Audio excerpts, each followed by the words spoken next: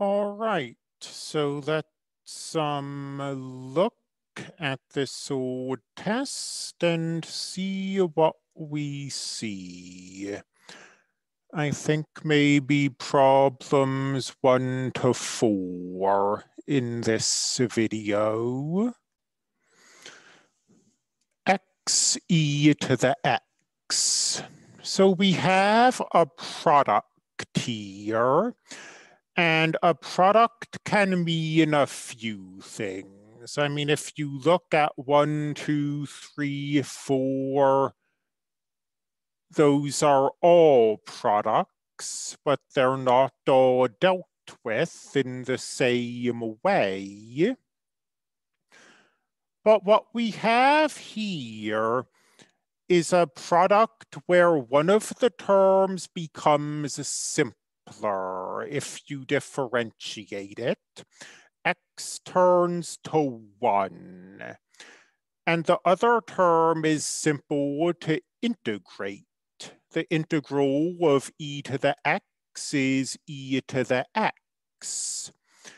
And when you have that combination, the classic thing to try would be integration by parts. So let's see what that does for us.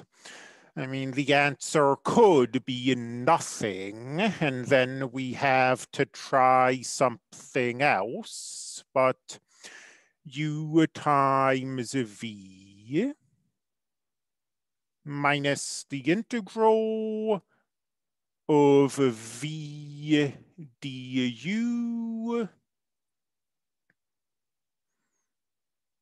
and the answer was not nothing.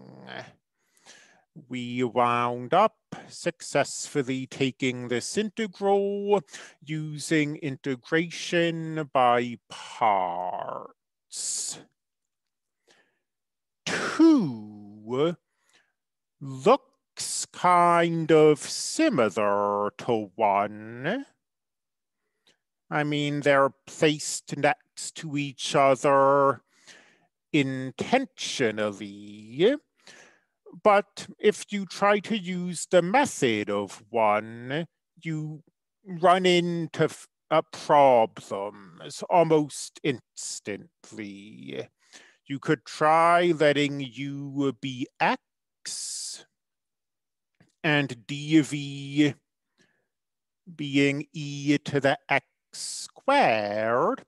But unlike here, where we go from dv to v easily, we cannot take the integral of e to the x squared, so we can't continue with this. So what else could we try? Well, we have composition here. This is the composition of the exponential function with this little power function. And one standard thing to try is that if you have composition, you might try u substitution, where you let u be that inside function. Does that work? It might or it might not.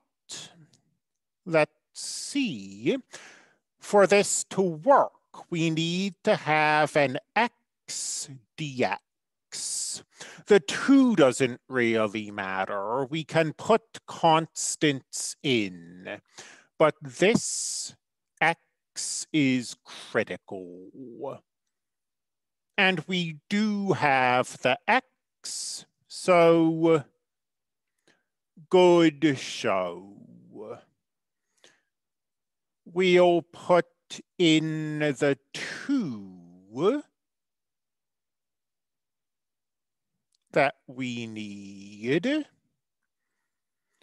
We, of course, also put in that 1/2 because we don't want to change the integral. And now this 2x dx will be a du. This will be e to the u. E to the u du.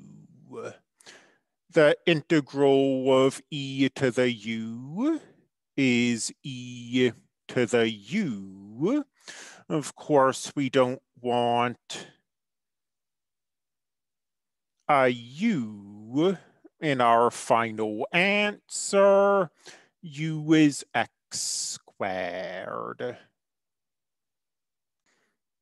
Number 3, you've got powers of sine and powers of cosine. And we had an entire section, section 8.2, I believe, dedicated to taking integrals that look like that. If you just rush in and use the techniques of that section, you'll actually make your life a little more complicated than it needs to be, although you will end up with the correct answer. We have composition here, the sine of x composed with the cubic, and we have the derivative of the inside function.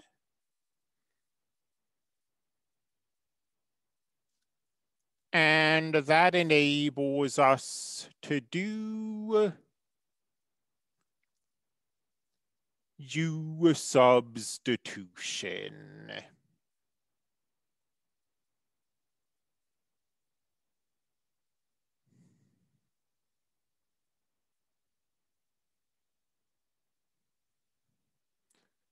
U is the sine. So we've got the sine to the 4th. If you went ahead and used the techniques of section 8.2, the answer you wind up with will not look like this, but it will be the same, except, you know, maybe the constant is different. Now, problem 4.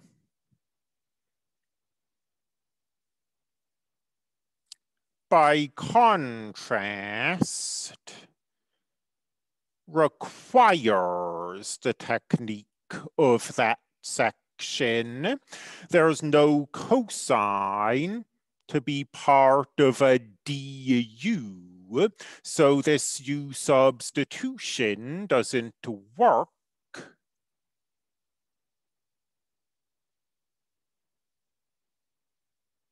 We'll remind ourselves what the trick is.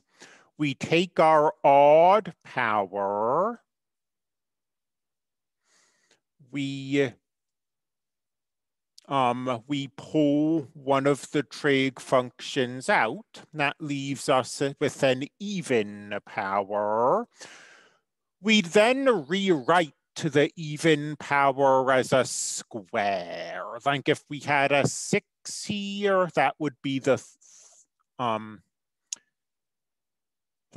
sine squared raised to the 3rd. If we had an 8th power, that would be the sine squared raised to the 4th. There's nothing for that here, though. I mean, we've already got the sine squared raised to the 1st.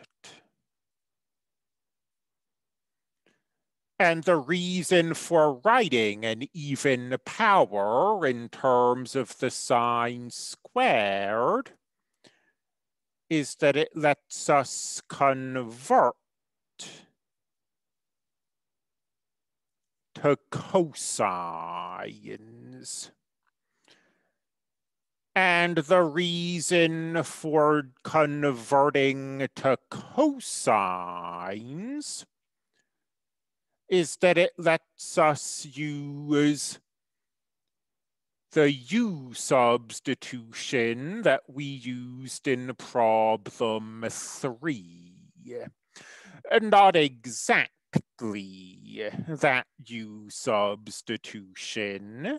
This time U is the cosine, but the same principle. We don't have a negative sign. We can put it in as long as we put in a second one to cancel it out. Negative signs can be pulled in or pulled out of integrals. Negative, the integral of negative 1 minus u squared du.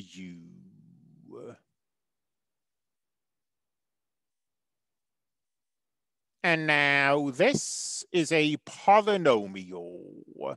That's the point of section 8.2. It's to take these powers and rewrite them. So we have a polynomial of u.